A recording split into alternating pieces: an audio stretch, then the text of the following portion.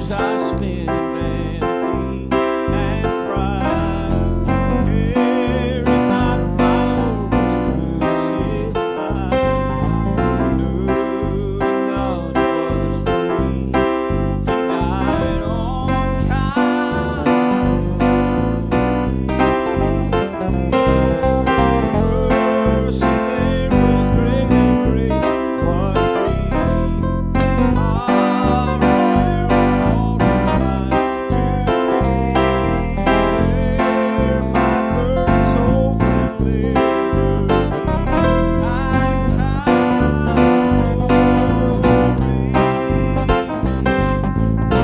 Well, we're glad you're at church today. I'm going to have you stand. Just turn to your neighbor and say, I'm so glad to see you this morning.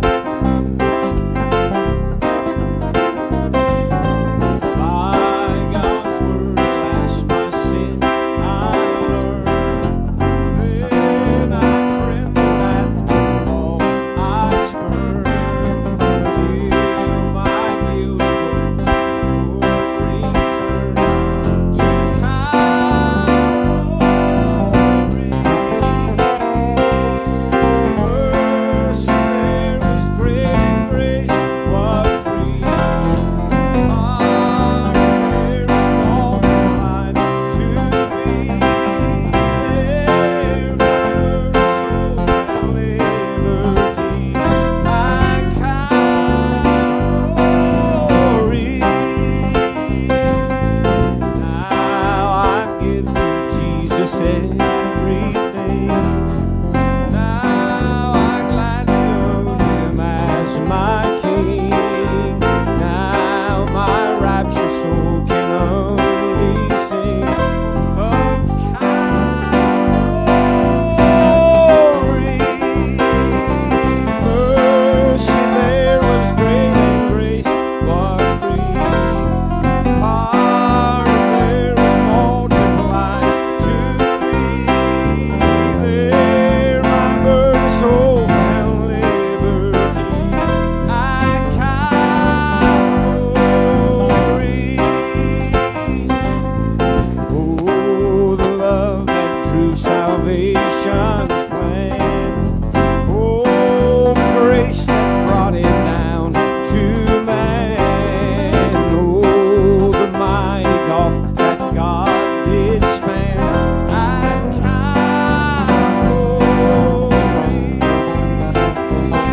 Well, mercy there was great and grace was free.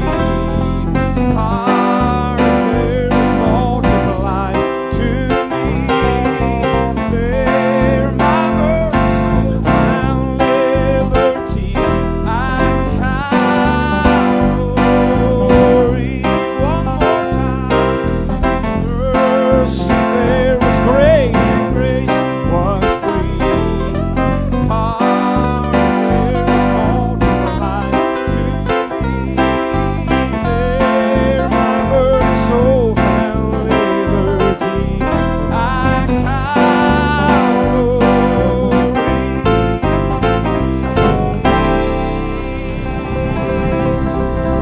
Praise the Lord.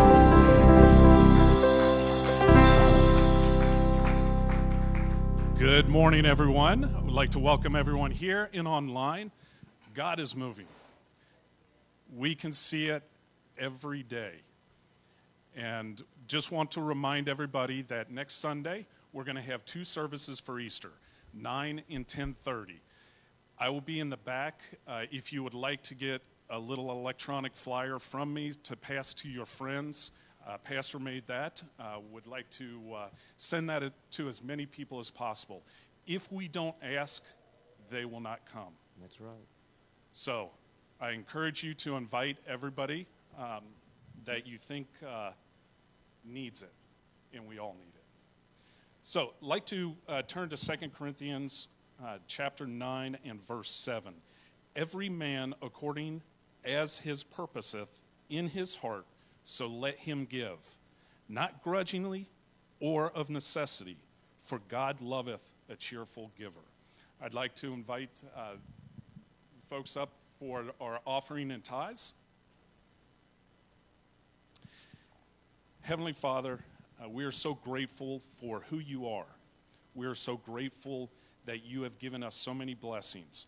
Let us take this time to give to you, to your church, to extend your kingdom. Let us do that cheerfully.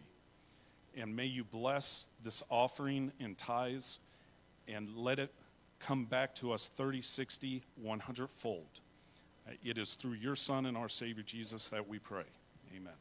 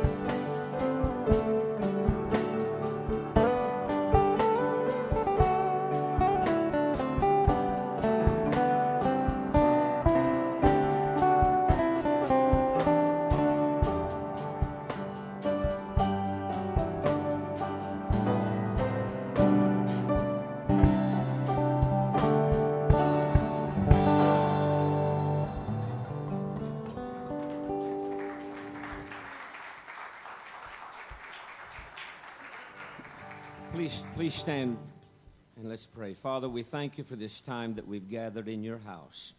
I pray that you'll move among your people. I ask, God, that each of us would lay aside our distractions and the cares of life and help us focus on you. We've come to worship you today. And may our worship be meaningful. May it come from the depths of who we are, crying out to the depths of who you are. Meet with your people and meet every person at the point of their need. In Jesus' name, amen.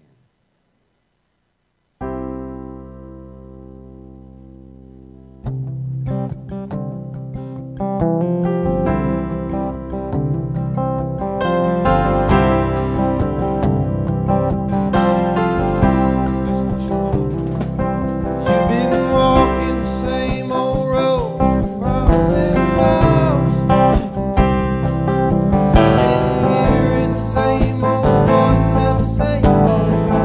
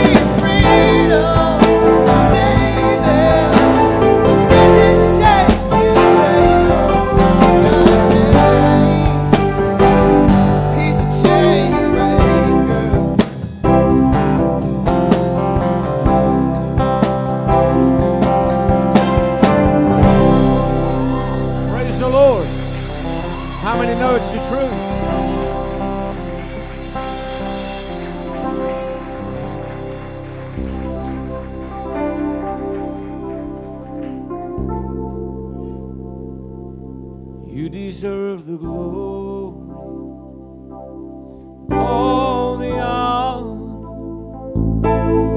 Lord, we lift our hands in worship as we lift your holy name. You deserve the glory, all the honor. We lift our hands in worship as we lift your holy name. You are great, you do miracles so great. There is no one else like you.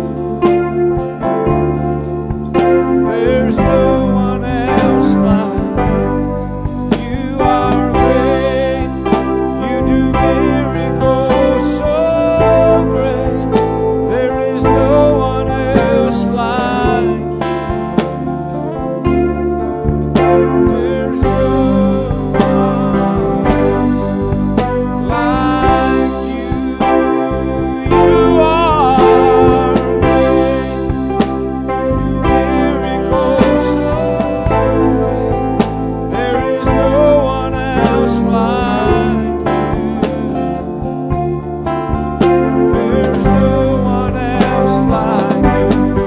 You are great, you do miracles so great. There is no one else like you.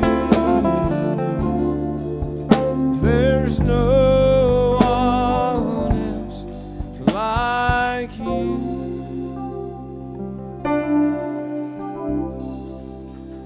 We love you, Jesus. We worship you, Jesus. We worship you today, Lord.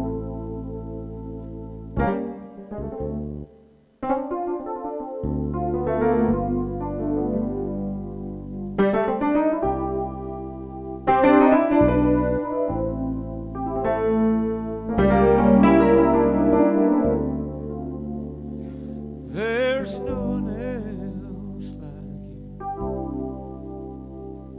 I praise you, Jesus.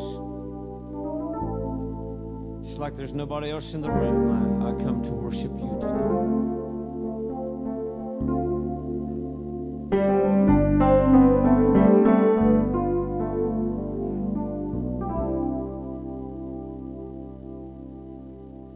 I want you to bow your head right where you're at, just a moment, please.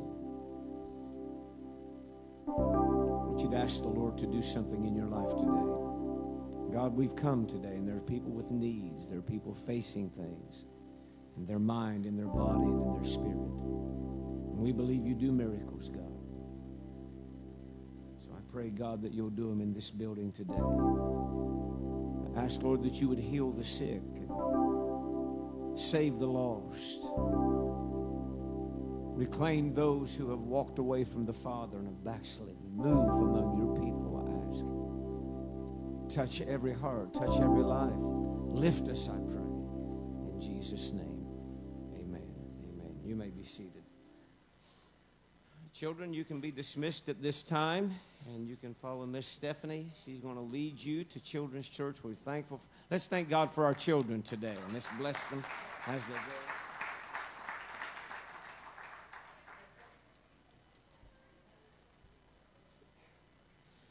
There's an old song that I grew up hearing, singing. It was probably one of my mother's favorite songs. Every time she ever heard it, she would shout and praise God. And I was thinking about this song the other day. I've sung it once or twice, only once here, probably a couple of times in my whole life, but I just wanted to sing a little bit of it. Go ahead, my brother.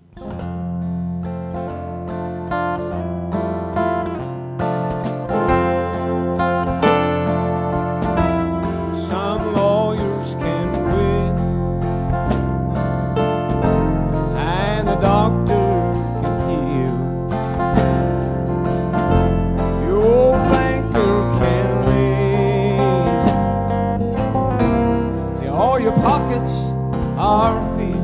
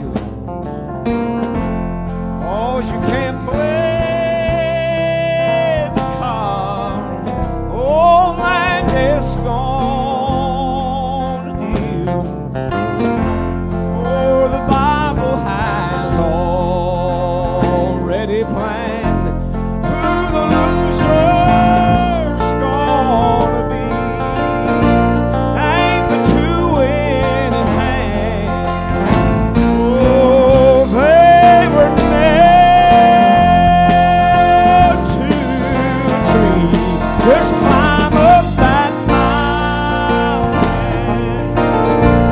where still springs the fountain and start rolling crimson on Calvary's road. That same Jesus you've heard of can take a black heart without love. Oh, shed with red blood, make it whiter than snow. Wash it with red blood, make it whiter than snow.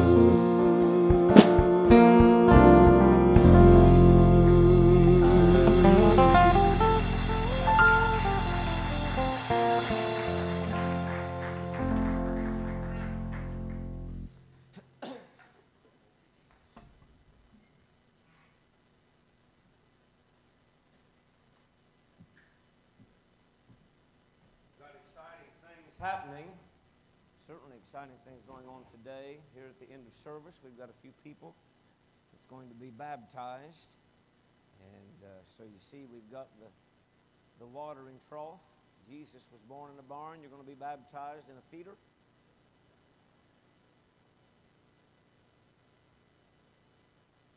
I really love right now and enjoy the simplicity of our church. I like that. I think, and let me just say this, I think that in a large way in America, Sunday morning has become too much of a show. And we've got way too many things going on. I think sometimes we need to cut it back and be a little more simple in our approach. Can you say amen? We've made everything the focus but Him. But we're going to baptize some people in a little bit. Again, don't forget next Sunday, Easter Sunday, 9 o'clock, 10:30. Bring somebody. People will go on Easter when they'll not go any other time. And I believe we can fill this church up twice next Sunday. And we've been seeing significant growth, a lot of new people coming, and a lot of people staying, and we're excited about that. So we're going to, for a little while, I don't know how long, maybe a few months, 6 months, we'll try it and see. We'll do 2 services. If that continues to work and continues to fill up, we'll stick with it. But we'll try it for a little while and go to 2 services, and that gives people the opportunity to invite. Last Sunday, we were so full, and just a regular Sunday, people parking in the grass. And that won't continue. What will happen is what you see. They'll back off. If they pull in this lot and there's nowhere to park, how many know they'll just pull right back out? Say amen. And so we're going to make room for them. We need to make room for everybody. Luke chapter 22, and I'm going to preach for just a few moments from this one verse. Luke chapter 22 and verse 54. Would you stand, please, and let us reverence the Word of God as it is read.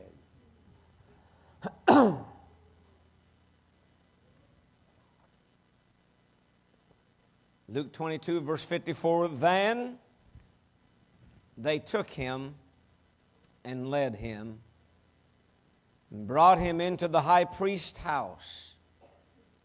And Peter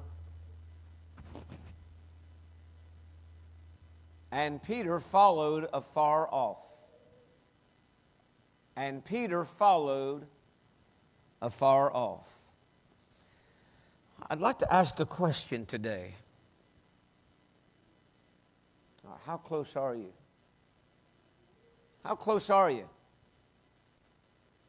Are you following? And just how close are you following? Father, I pray that you would move upon me today. God, I just ask that you would come with an unction and anointing to preach.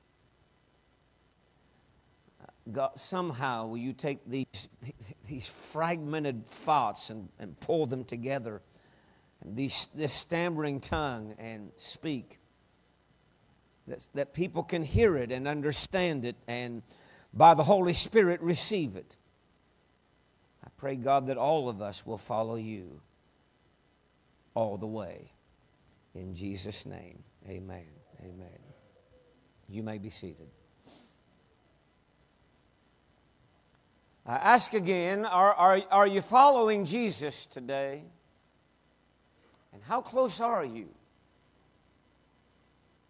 How close are you to God, to Christ?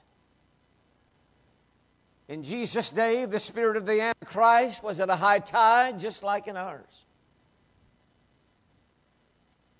Jesus come, and they did not get what they wanted of Him.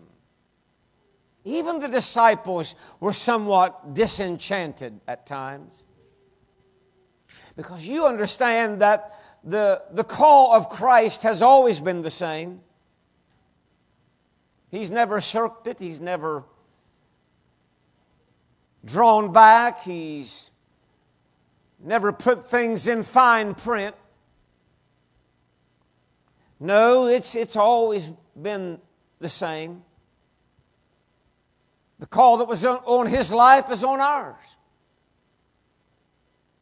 We live sometimes with this erroneous idea that's been perpetrated by ungodly theologians that Christ came to earth with two plans, Plan A and Plan B. And Plan A didn't quite work out for Him, so He resorted to the next one. And I've heard that at times from different sources. I want you to know, and those of you that are online, and this little assembly that's gathered, that's as far from the truth as anything can be. Jesus, when He left heaven, He came for one purpose. He did a lot of great things. He performed miracles, but that's not why He came. He preached the gospel of the kingdom, but that's not why He came. He taught people the ways of living a righteous life, but that's not why He came. And all those are important. He called disciples, and He groomed them for what He wanted them to do when He left, but that's not the purpose He came. He came for one purpose, and that was to die on a cruel cross. And we are approaching this season where we celebrate, and come Friday, Good Friday, we will celebrate a whole day where we recognize that the single solitary purpose that Jesus left heaven was to come and take your sin and my sin to the cross. That is the purpose. But man had another purpose. You see it throughout the Gospels, and you see them even trying to refute Christ. In John chapter 6, it says in verse 15 that they were even going to make Him a king. Now there's a big error in this, making Jesus a king. What do you mean, preacher? You don't make Him king. He's already king. But they wanted to make their kind of king. The Jews, they were looking for a conqueror. They were looking for one who would gleaming armor, midday sun, white steed, pull the sword, and overthrow the Roman Empire. They were looking for that great military leader. They thought they had him. I mean, think about it. He could take just a few men, because if they died, He can raise them from the dead. If they're hungry, He can take 2 fish and 5 loaves and feed 5,000. We got our guy. He can solve everything. We're always looking for a guy to solve everything. We're looking for a guy in America to solve everything. He doesn't exist. No matter who you get as president, he's not going to solve everything. There's only one Savior. They're looking for this conquering king. There was one place where Jesus was very clear with the disciples when He said, I have to go to Jerusalem. The scribes and the Pharisees are going to brutalize me. and they're going to kill me. And Peter said, oh no, Lord, don't talk that way. That's not true. That far be it from you. And Jesus looked at Peter and said, get behind me, Satan. Don't you get in the way of my purpose.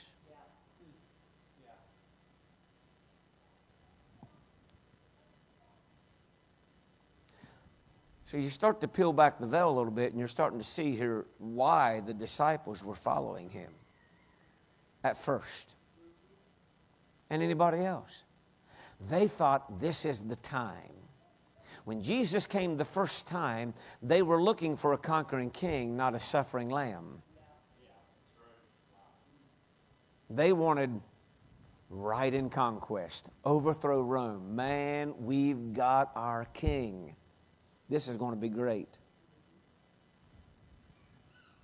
But he always rejected that, and he always went against that, and it never seemed to work out for them the way they wanted it. And when they came to take Jesus, it's so interesting. When they come to take him, to crucify him, they're going to try him illegally. They're going to testify against him. They're going to do all these things this week. This is the Passion Week. And that's what they're going to do.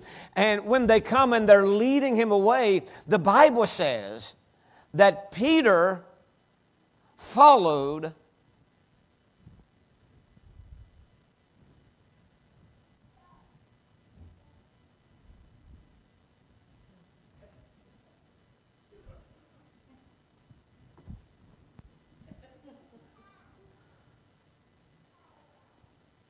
afar off. You know, I wrestled this week with what to preach on Palm Sunday. There's so many sermons to preach on this day, and I wrestled. God kept bringing me back to this.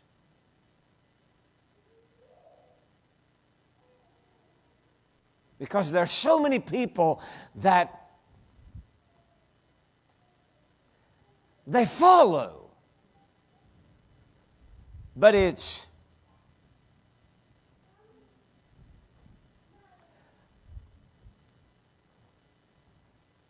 you're a Christian. Well, yeah, I mean, I go to church occasionally. I've read the Bible, but I mean, don't tag me as one of those radical Christians. I'm not, I'm not overboard. Don't call me one of those radical Christians. Can I ask you a question? Is there any other kind? No. Is there any other kind than a radical Christian? Is there any other kind than those that would say, I'm going to follow him all the way? Not part way. Not a casual, convenient Christianity. That's the brand the last 30 years, 40 years that we've sold in America. I remember when it started happening. I'm old enough to remember, and don't anybody say a thing. I'm old enough to remember. I remember going to the church growth conferences and them saying things like this. Listen, you can't require too much of people. We're fastly coming to a time in America that if you're going to build a church, don't ask too much. Maybe a few minutes on Sunday morning. Don't get too strong in your preaching.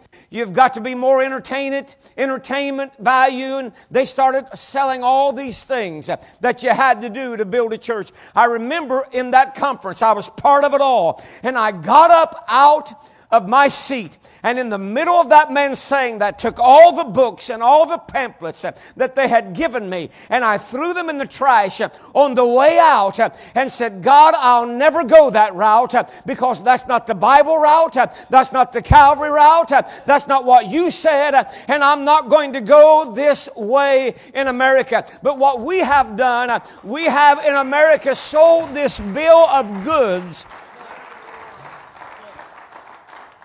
And we have become great marketers and businessmen, and it's all about what does the person want. Let's just get them in the seat. Yeah, come on. That's right. Convenient. I call it 7-Eleven Christianity. I'll follow Him when He's doing what I want. I'll follow Him when He touches my body, heals my mind, fills my pocketbook, puts food in my cupboard, gives me a brand new Cadillac to drive, and nice clothes to wear, or whatever else I want. When He's doing everything I want, then I'll follow Him. But when things don't go my way, well, He's failed me, I'm just out, I don't believe this thing works, God is no good. I'm preaching better than this little crowd's letting on. I hope somebody online is saying amen right now. You do get it. That God never shirked it. That this thing is not convenience oriented. It's consecration. All through the Old Testament, it was the sacrifice on the altar. When Jesus explodes on the scene, His inception was this. If any man will come after me, let him deny himself, take up his cross, and follow me daily. And He would say things like that. Hate your father, hate your mother, hate your life, give everything up, go all the way with me. If a man puts his hand to the plow and looks back, he's not fit for my kingdom. If he won't follow me all the time, then he can't follow me any of the time, Jesus was saying. When the rich young ruler come to Him and he said, how do I get into your kingdom? How do I make it? He said, well, have you kept the law? I've kept the law from my youth. Jesus didn't dispute him. But then Jesus said, do this. Sell everything you have and give it to the poor and follow me. The man walked away sorrowfully. You know what screams at me? Jesus didn't chase him. He didn't beg him. He didn't say, well, I guess I went for too much. No, He said, let him go. Jesus will not beg anybody to follow Him. Amen. Amen. Well, I figured I might as well just go ahead and weed the garden today.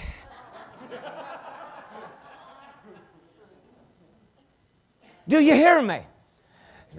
Understand, when you come to this church, you're not coming to be entertained. That's not what I'm here for. When you come here, we are going to hear the undefiled, unmolested, pure word of the living God. And Jesus never shirked it at all. But He always said, if you're going to follow me, it's going to be consecration. He would say to the disciples, I'm going to the cross. I don't want to hear that. No way. No, let's not go there. He never, ever deviated.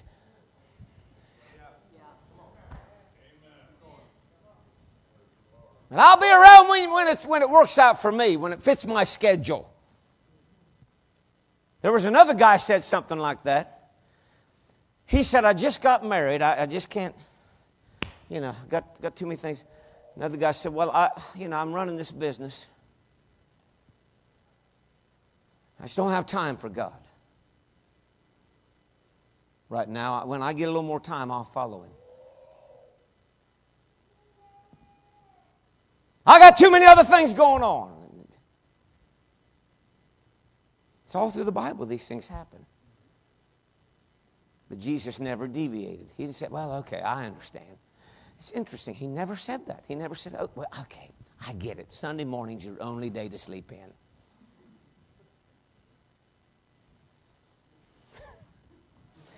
If I've heard that once, I've heard it 10,000 times. You know what I say to people that say to me, Sunday morning's my only morning to sleep in? Just go right ahead and sleep in then. I ain't begging nobody to come to this church. I ain't begging nobody. You listen, the bottom line is a man's either going to follow Jesus or if he's not. And if he's not willing to follow Him, he certainly ain't going to follow me. If he won't go to church because God wants him to, he ain't going to go because Troy wants him to. I just hit that one. I nailed that one. Come on. That deserves an amen right there. There ain't nobody going to do it for me. If you won't do it for God, you'll never do it for me. I can beg and plead and cry, we should come. No, it's not going to work. And that's not my job. It's not my job to build a church. It's not my job to make sure you come. It's my job to preach the gospel. And then it's up to you to decide whether you're going to do it or whether you're not going to do it. That's your job. Amen, brother. Keep it going. Hallelujah. Jesus didn't beg and I won't beg. But what He did do was call all men. He didn't coax, He didn't coddle, He called and He commanded. And the Bible's still the same, and the clarion voice of Christ still rings through the annals of human history. It's still the same. If you want to follow me, lay down your life. Give it all up. Cough it all up. Say, Lord, I want you more than anything else in this world. And I'll follow you all the way to the end. My whole life belongs to you. My whole life.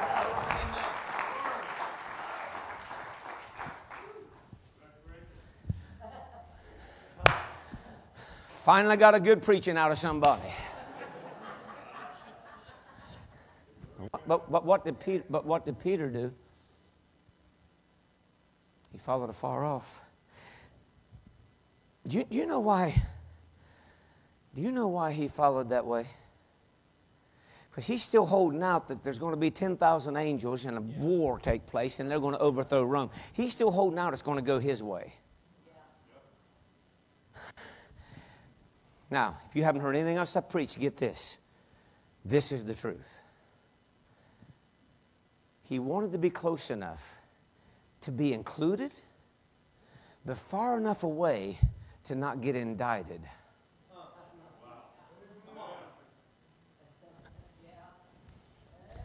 I want to be close enough just in case it all works out the way I want it to. But far enough away that when I'm at work and someone says you're a Christian, you know, I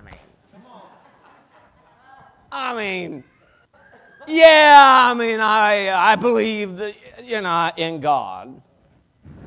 I'm really telling you something right now. I love you so much.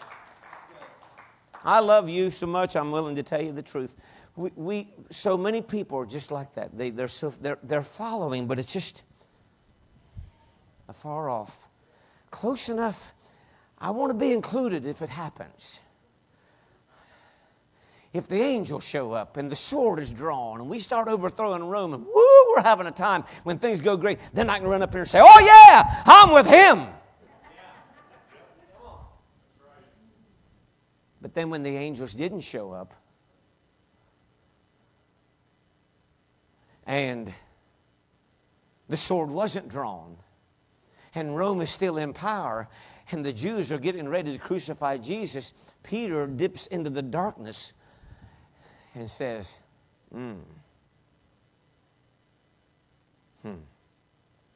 not going my way. And someone says, hey, I think I've seen you with him. Not me. You didn't see me. No, I'm not. No, not me. Someone else, a little bit later, Peter's still outside and he's looking around, he's hiding, and someone says, you're one of them. You were with Jesus. No, not me, he said. Not me. And then a little bit later, he's warming himself by the fire, and this little old lady walks up and she says, I've seen you with him. And he began to cuss like a drunken sailor. It doesn't say it that way in the King James Version. But he began to cuss like a drunken sailor to mask who he really was and pretend he wasn't with Jesus. Far enough away that they can't pin it on me. But close enough that if it goes that way, I can say, oh yeah, I'm right here beside him. Most of it, that's how we follow God. Close enough if he does everything our way. But far enough away that if it doesn't go our way, you can't really pin me down. You can't pin me down.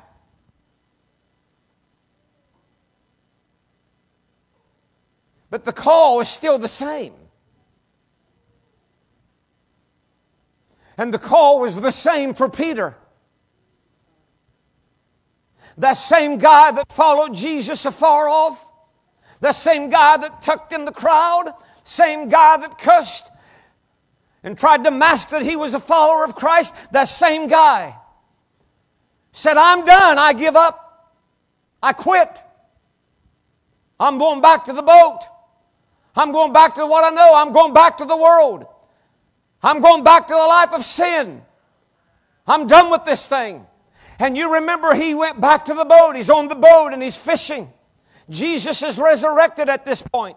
He's on the boat and he's fishing. The Bible says he's naked. I want to tell you, you don't get more backslidden than being naked on a boat.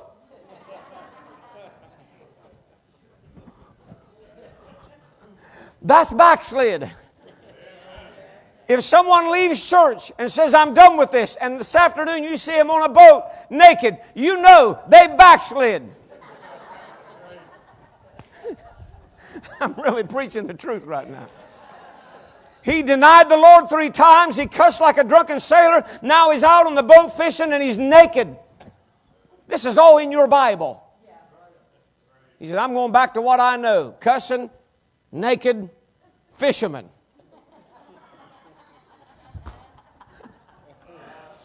I'm having a good time whether anybody else is or not. I have no idea. I'm enjoying myself. And suddenly Jesus is on the shore and he's cooking fish. And there's Peter out and he sees him. And the Bible says that Peter jumped out of the boat into the water and said, throw me my coat. If I'd have been there, I'd have said,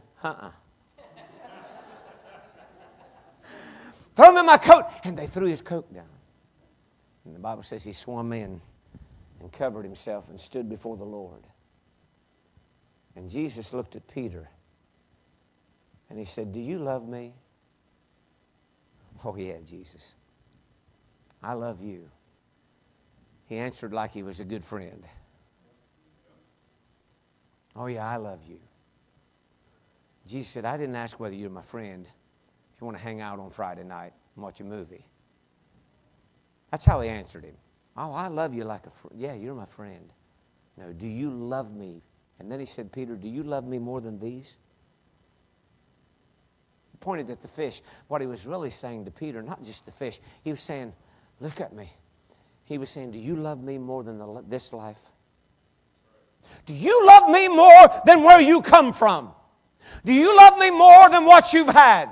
Do you love me more than where you've been? Do you love me more than the rudiments of this world? Do you love me more than money? Do you love me more than fame? Do you love me more than prestige? Do you love me more than houses and more than lands? Do you love me more than this life? Do you love me more than your family? More than your kids? More than your money? More than your breath? Do you love me more than everything else? Do you love me more than this world, Peter? Do you love me? He asked him. Amen. I'm not asking, do you want to spend 30 minutes on Sunday morning eating donuts, drinking coffee, getting mad at the preacher and talking about him over lunch? I'm asking you, do you love me? Amen. I'm preaching a lot right now. Amen. I know some of you think I've lost my mind. I did a long time ago. Actually, you can't lose what one never had. Maybe I never had a mind.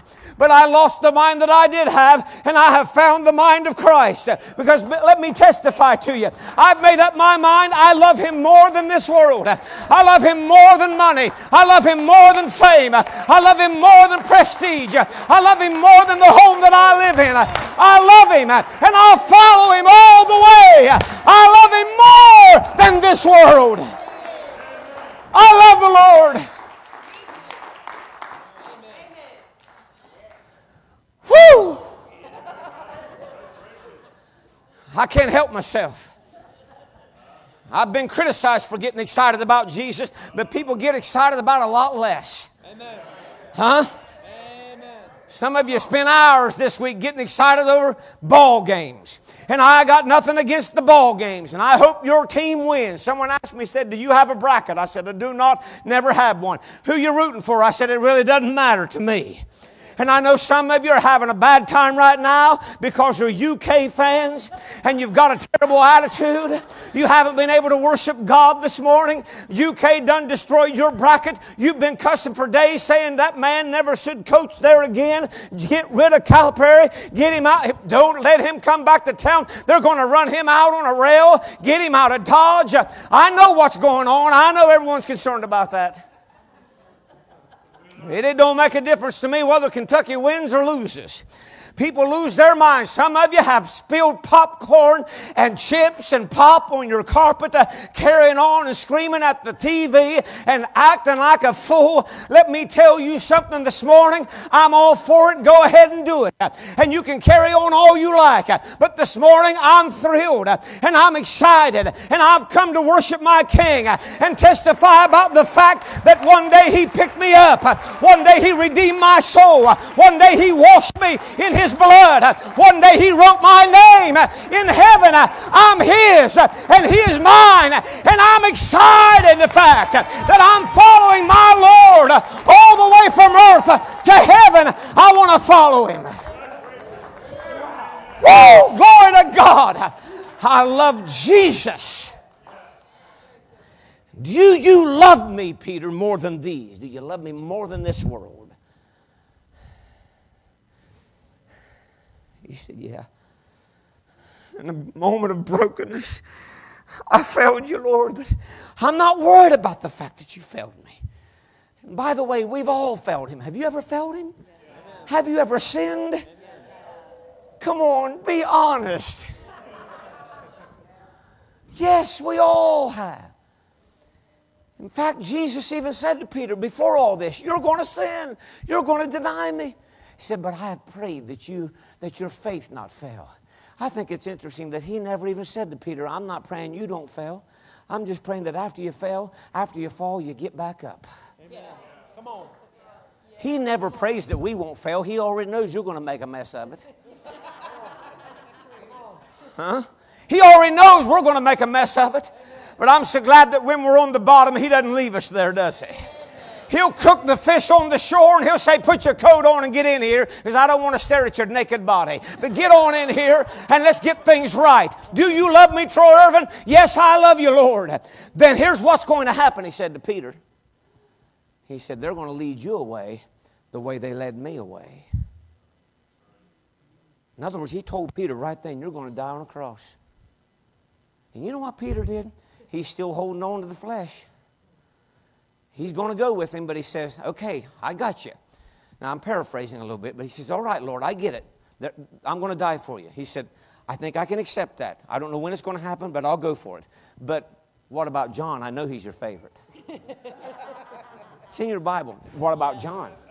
What about him? Is he going to do the same? Does he have to do that? Do we not do that? We come to church and say, well, I'm better. Lord, look at them and look at her over there. And I know what they did. Come on. Yeah.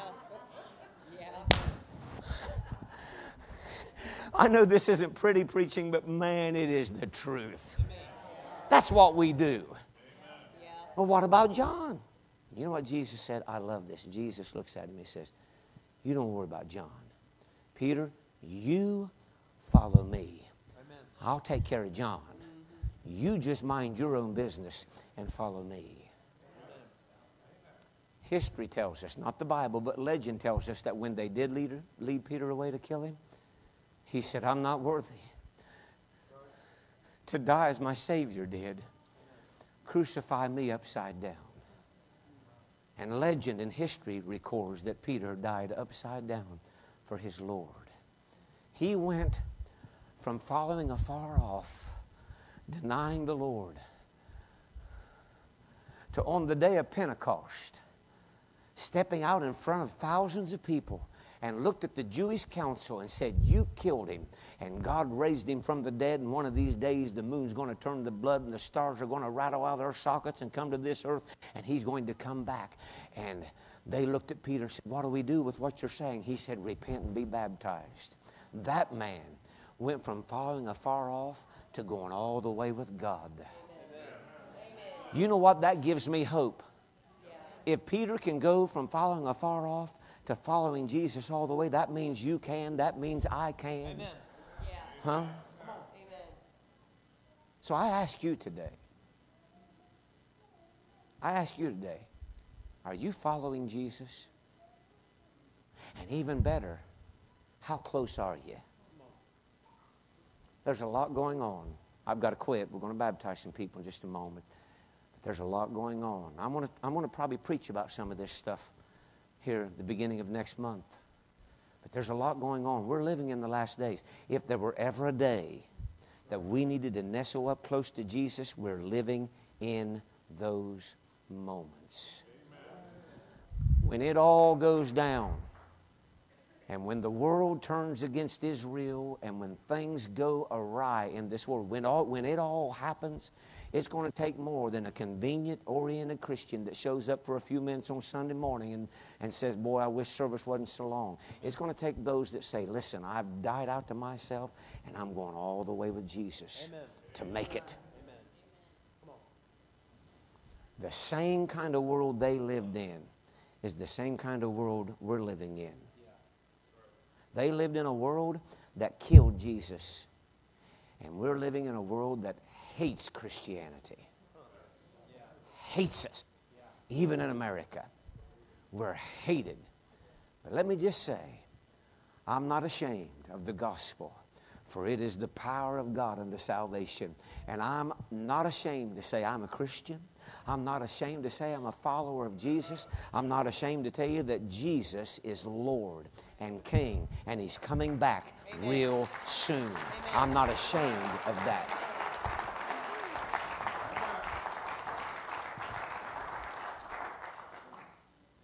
There's so many places to go in my mind, and so many things that I wanted to share with you that I never got to in this message. And I suppose I've never felt such an onslaught against me as I have this morning in the realm of the Spirit. Because there are people here that need to make up your mind. You're going with God. I mean, the time for following afar off and just on the outskirts and I'm not sure. Listen, that's got to be over. This is the day that you have to decide, I'm going to follow Him. Here's what we're going to do before we baptize. Without 15 verses, I'm just going to sing through an old chorus of a song. In fact, won't you go to the guitar real quick? I'm going to sing through an old chorus. You'll know this song, probably the key of D or E flat. You probably like D better. But I want you to hit the key of D real quick. And here's what we're going to do. Everybody look at me. Here's what we're going to do. If you're here today and you would say, preacher, today I'm going to settle the question. I'm going to make up my mind to follow Him. And here's my first step. I'm going to get up. I know this is brave. This is bold. They tell you not to do this anymore. But you're going to get up out of your seat and say, I'm going to come and I'm going to kneel at this altar. And I'm going to say, Jesus, my life belongs to you. If that's you today, without a moment's hesitation as I sing, I have decided to follow Jesus. How about you? I have decided to follow Jesus. How about you? You coming? I have decided to follow Jesus. No turning back. Come on. No turning back. Just kneel behind Him. I have decided to follow Jesus. Kneel at the front seat if you need to. I have decided to follow Jesus. I have decided, how about it today, to follow Jesus. No turning back. No turning back. If none go with me, still I will follow. If none go with me, still I will follow. If my family, my friends don't go with me, still I will follow. No turning back. No turning back. Jesus, I thank You for what You're doing in this place. I praise You, Lord. I thank you, Jesus. Here's what I want you to pray. I just want you to pray, Lord, I ask you to cleanse my heart of everything that's unlike you. Jesus, I come to you today saying that I will follow you all the way and never turn back. I will follow you, Jesus. What you want for my life is what I want. I will follow you, Jesus. I surrender to your lordship. I have decided to follow you. God, I thank you and I praise you.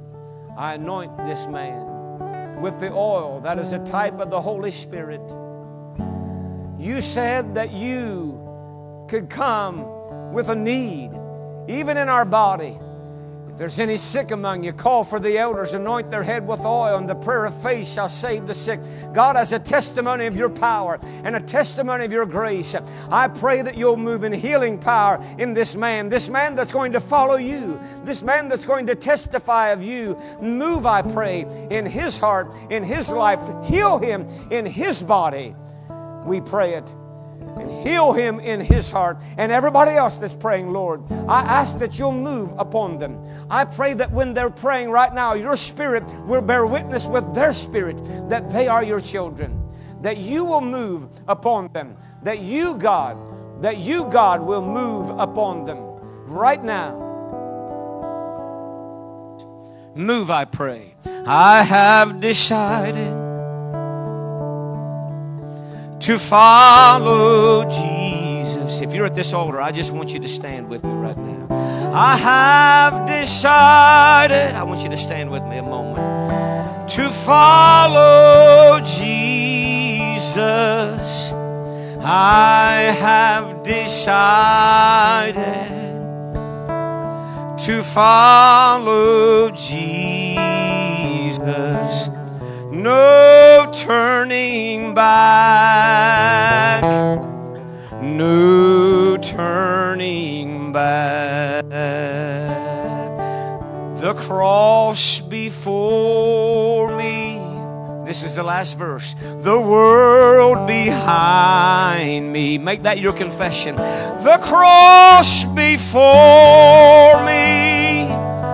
The world behind me, the cross before me, the world behind me, no turning back, no turning back. Can you say praise the Lord? Thank you, Lord, for what you're doing. Thank you, Jesus, that you're working in my heart and working in my... Come on, congregation. Let's let them know they made the right choice today. We celebrate together. We celebrate together. Praise God. There's a gentleman here this morning, and I'm not going to point him out. I prayed with him a moment ago. They've been watching us online. And talked to him on the phone, him the other morning for probably about 30 minutes, him and his wife about 30 minutes the other evening. They even put up with me ordering McDonald's for the kids. And but he said, you know, he'd been diagnosed with some things in his body. And he said, we're coming to church Sunday. I said, well, I'm going to pray with you. And we're going to believe God to heal you in your body. You're going to serve the Lord for a little bit longer here in this world. How many know that's going to happen? I want you to agree with him. Will you do it? Come on, let's praise God for what he's doing. Hallelujah. All right. I need you to find your seat. We've got a few people that are going to be baptized. If you're being baptized, I want you to come. I know it's getting late, but it's not too late for this, that's for sure. So we're going to have some people get baptized here, and we're excited about it. Thank you for playing, my brother. Well, thank you, Jesus.